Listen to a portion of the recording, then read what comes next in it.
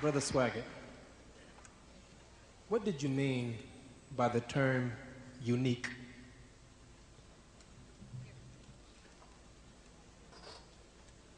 After I answer this, I propose, if it's not out of order, that we make this the last question. We've been here 2.5 hours. Oh, I'm sorry. Very good. Fine. They're paying him by the hour. They're not paying me at all.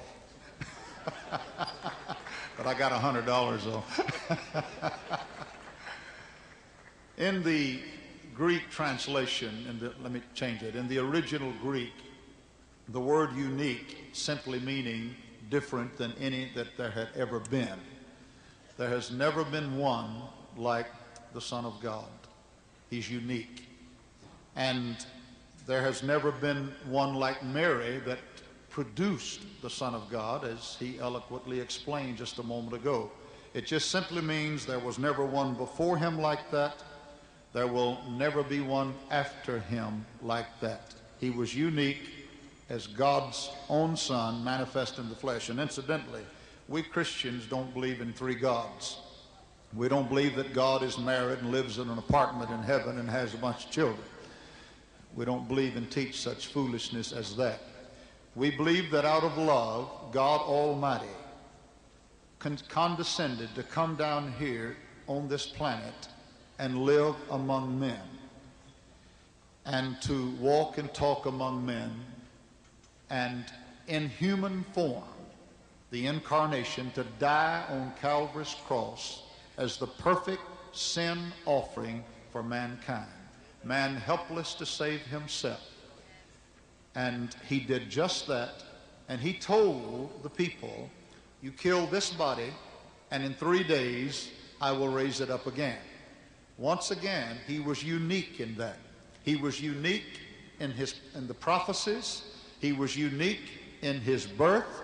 He was unique in his life. He was unique in his miracles. He was unique in his ministry. He was unique in his death. He was unique in his resurrection. He was unique in his ascension. And when he comes back, he will be unique in his coming again. You have to fulfill the conditions. Now there is a condition attached to you visiting Mecca. And that condition is that you declare with your lips, La ilaha illallah Muhammadur Rasulullah.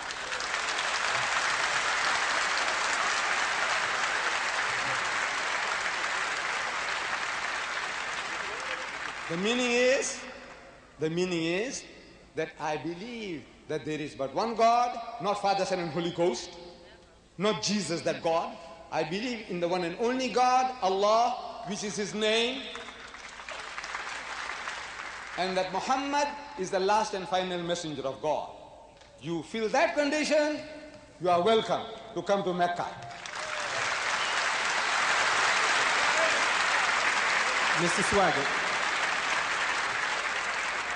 Mr. Swaggart, according to your argument, the King James Version of the Holy Bible is necessary for salvation. Can we then surmise that anyone who uses Bible or another Bible will burn in hell, such as Muslims, Buddhists, Catholics, Jews, etc.?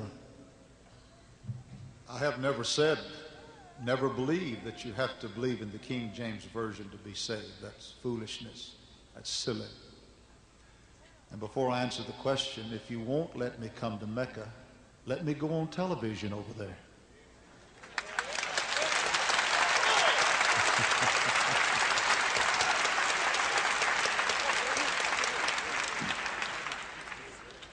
Mr. Deedat mentioned the Douay version of the Bible. Sir, we do believe in the Douay version of the Bible. Translation, let's put it that way. We do not accept those spurious books that were mentioned, but we do believe in the Douay translation. We feel it's a good translation. No one has to believe in a particular translation of the Bible to be saved. You do have to believe in the Word of God to be saved. And once again, the Word of God says, there is none other name under heaven. It also tells us that we are saved by faith. not by works, lest any man should boast. We're saved by faith in the Lord Jesus Christ. And I don't care where that word is. If the word of God, do you have a Quran over there, sir? Could I mean, I was hoping he brought one.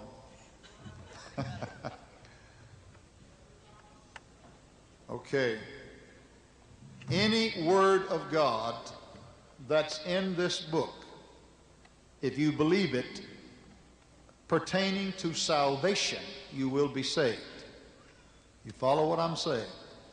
If the word of God pertaining to salvation, pertaining to being redeemed, pertaining to being saved, if it's written on the side of a wall somewhere, to be frank with you, it's written on our hearts. That's what the Bible tells us. You can memorize this book and worship it, and it won't save you. It has no power to save you. But the Word of God, if adhered to, and that means accepting Jesus Christ as one's own personal Savior. If that is in the Quran, you can be saved.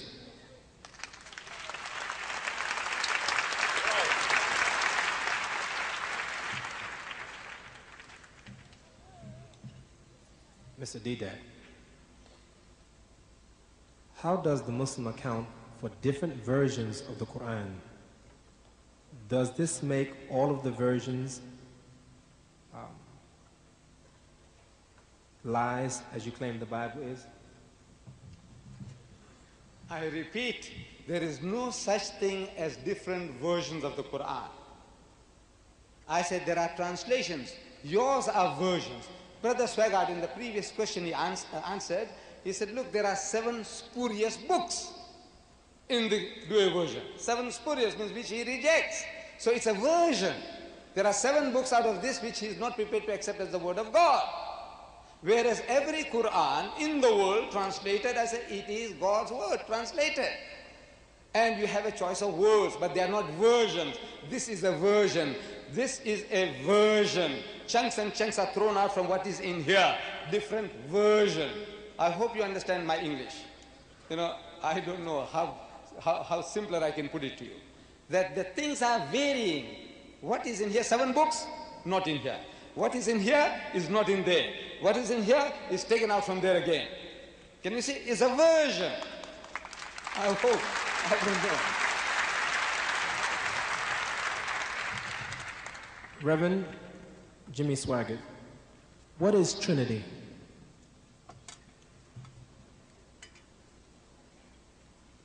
We believe the Word of God teaches that there is one God, not 2, 5, 10, 12, 15, one God, manifest in 3 persons, 3 different personalities. We believe there is a Heavenly Father, we believe there is God the Son, and we believe the Holy Ghost, as Mr. Deedat mentioned, that came upon Mary, is also God. They are indivisible, meaning they agree perfectly. They are one in unity. They never disagree. They never have disagreed. We believe that when you get to heaven, if you get there, Jesus Christ, the Son of God, will be seated according to the Word of God by the right hand of the Father. And